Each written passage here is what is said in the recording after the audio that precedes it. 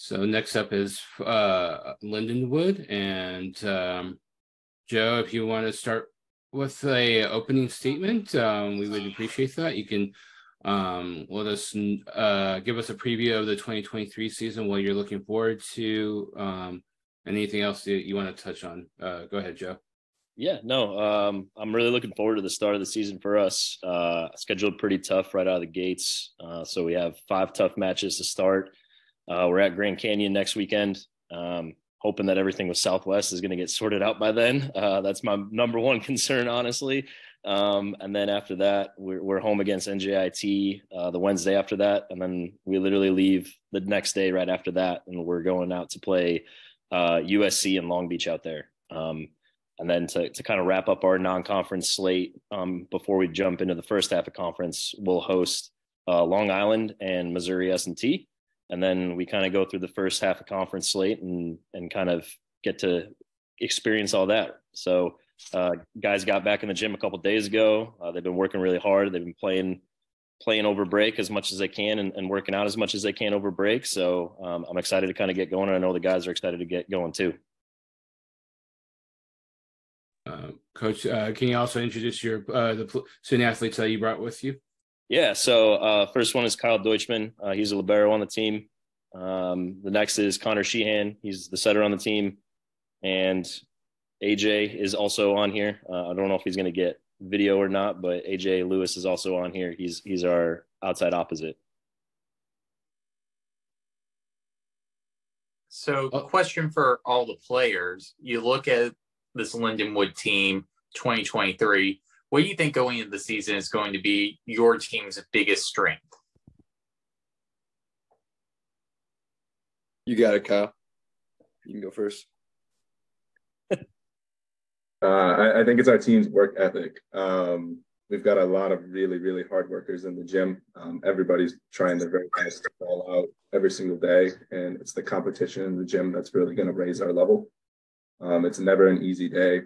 We've got people fighting for spots day in and day out, and it makes the gym environment a lot of fun, and it's bringing the team together as well.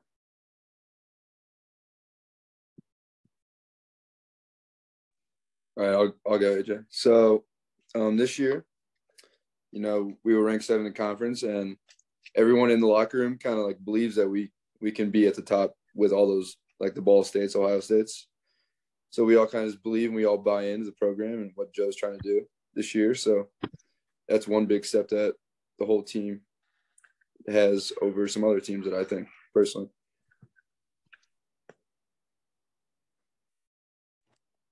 Can you guys hear me? Yep. All right. I apologize. My laptop, I was having technical difficulties. It wouldn't let me do video or audio. Would you mind repeating the question, please?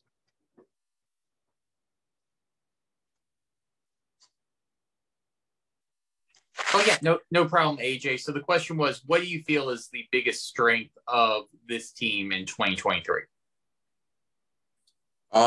I would say our biggest strength is resilience. I think as a team, we've dealt with a lot of adversity. And I think what is really worth noting for me, especially being a senior, being my last year, if not one of my last years, if not my last year here at Lindenwood, is just like we've been able to overcome a lot.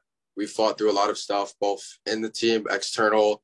We got Southwest going on right now. We've dealt with COVID. We've been through a pandemic. We've been through a lot together, and we've always found a way to come back and still compete and still be a great team. So that's probably what I think is our biggest strength.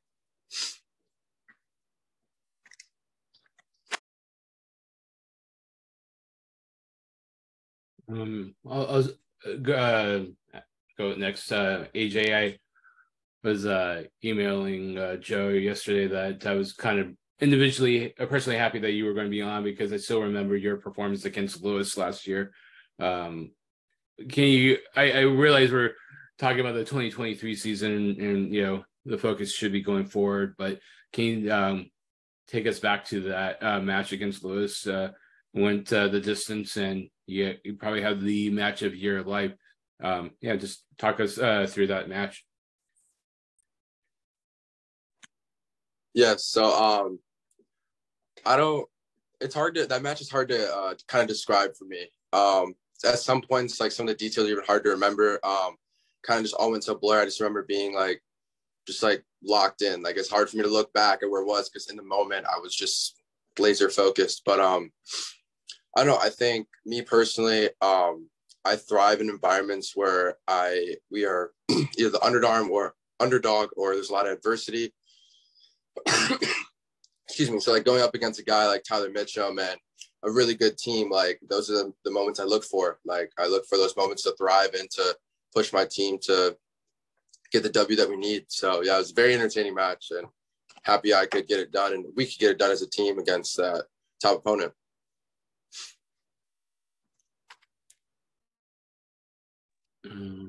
Oh, Coach, you hear your players talk. There's a belief amongst all your guys that this is a team capable of finishing in the top half of the MIVA. And two parts to that, one, how do you feel as a coach when you have that instilled that belief and confidence in your team? And then the second part of that is, what is your team going to have to do to achieve that goal? Yeah, no, that's fair. No, as a coach, it's great. From the get-go in the fall, it's something that we've always been trying to rally around and that's a common thing. And so, it's where the conference kind of views us currently. And it kind of adds just a little bit of bulletin board material and a little bit of a chip on the shoulder that everyone can kind of rally around that. So the guys, they know that, they understand that. And it's a little extra motivation for them to, at times when we're in the gym and, when we were having the morning practices at 6 a.m., like, who else is in the gym at 6 a.m.? There's probably a couple teams, but, if that's the motivation to keep them going from 6 until 8:30 every single day. And we have weights right after that in the fall, like that was the motivation for them to kind of keep going and keep pushing forward. And, like I said, like the schedule is going to be really good in the sense of it's going to challenge us in the beginning and hopefully get us ready for some of those high caliber teams. And then we could kind of assess and go from there. And we're ready to go moving forward. In order for us to achieve it, we just got to keep working hard. And the guys know that.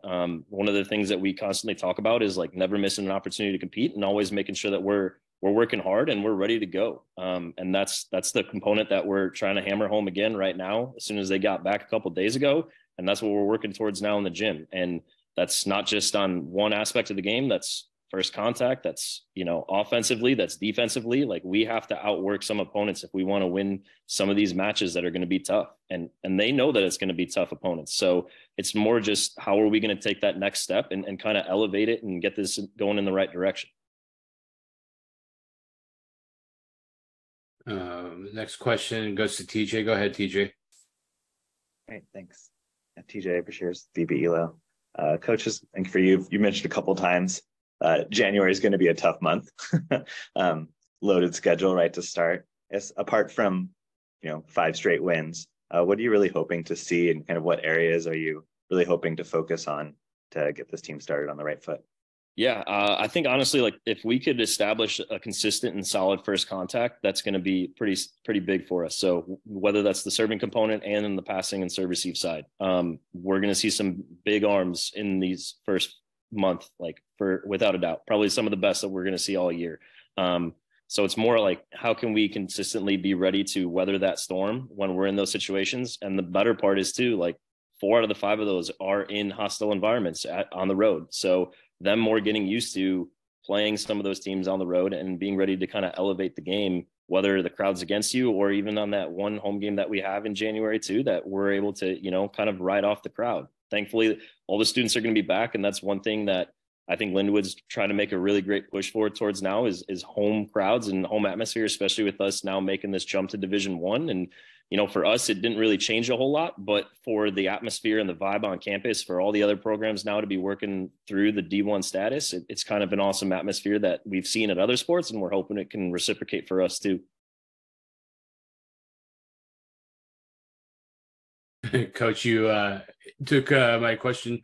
I was going to ask you about the D1 transition, but thank you for answering that. Vinny, you're next. Yeah, question for Connor. Connor, you're entering your second season as the starting center, although you had some starts in 2021. What do you feel has been the biggest growth in your game since we last saw you in 2022? And then also how do you feel the offense is looking as you ramp up for the season? I think the biggest growth for me personally has been kind of like the mental side of the game. Like the physical stuff kind of comes, it'll always be there, I feel like. But if you can still, how do I put this? Like have your mental side good and have an upper edge on your opponents just through having a good mindset and helping your teammates out too, like not getting on them in the games and stuff like that.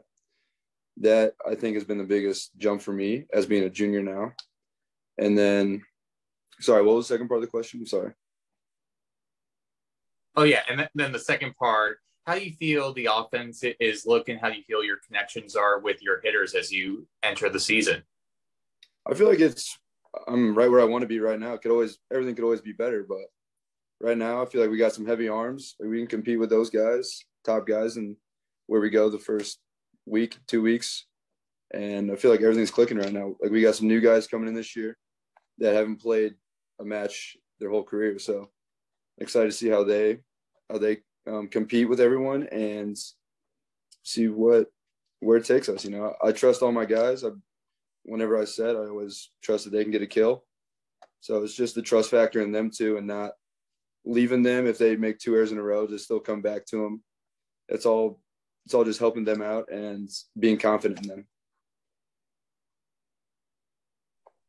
And then question for Kyle. Kyle, last season you got served a lot. Sure, you're going to be continuing to get served. So much is talked about, the passing game and the serving game. Can you give us a little insight into what are some of the most challenging serves that you face, and how do you adapt when a team is on a good serving run or you're going up against a good server?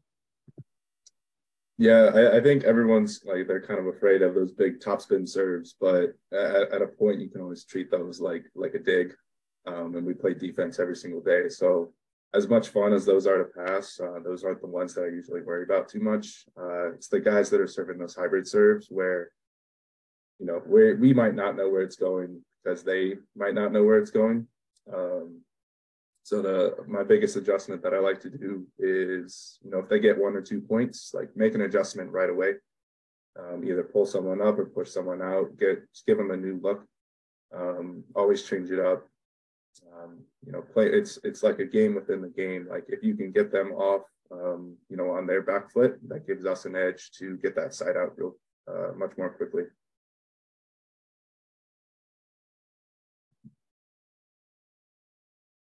I think we have time for one more question. Question for Connor and for Joe. Actually, Brandon has a question. I'll go Brandon first. Hello, boys. Thanks for being here with us. Hopefully my speaker's working. Coach, for you, and mostly this is just to make Jonathan mad, can you give us a little bit your philosophy on serving and how you feel about missed serves? Are they a part of the game? Is this something that makes your legs shake? Just a little bit.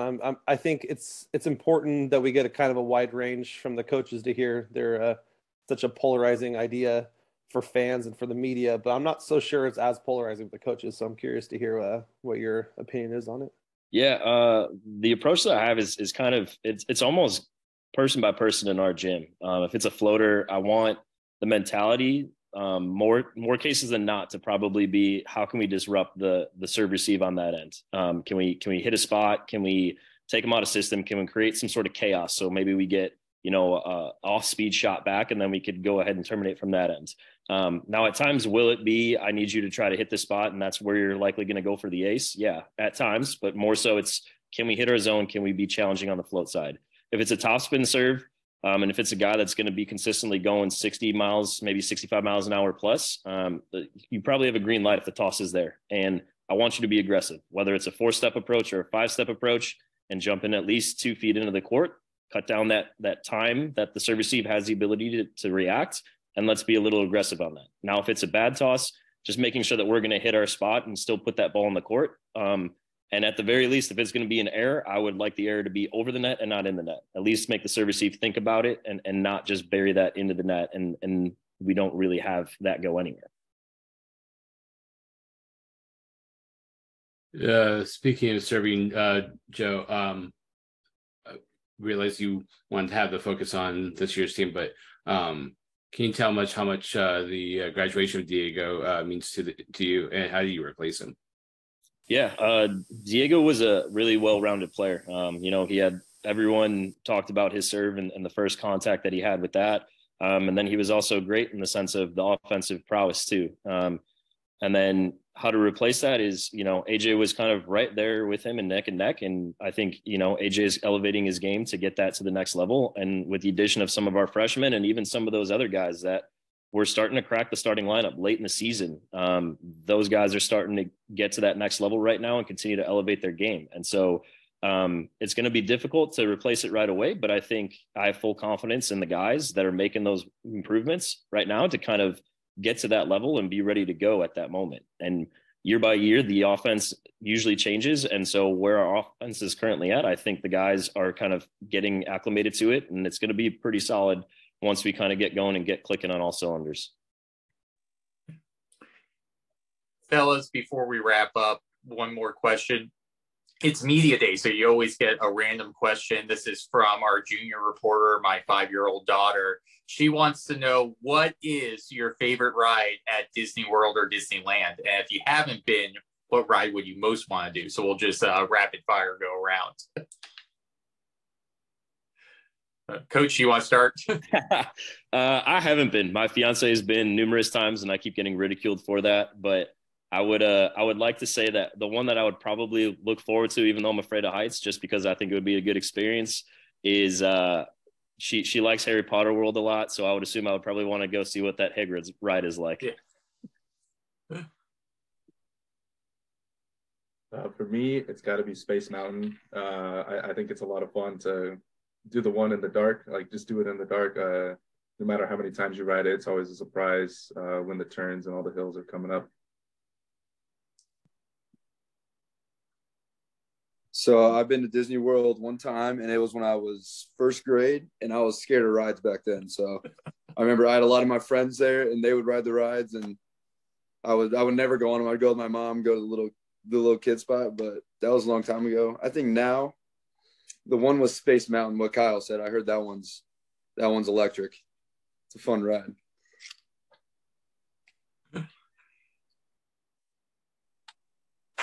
Okay. So it's also been a while for me since I've been to Disney.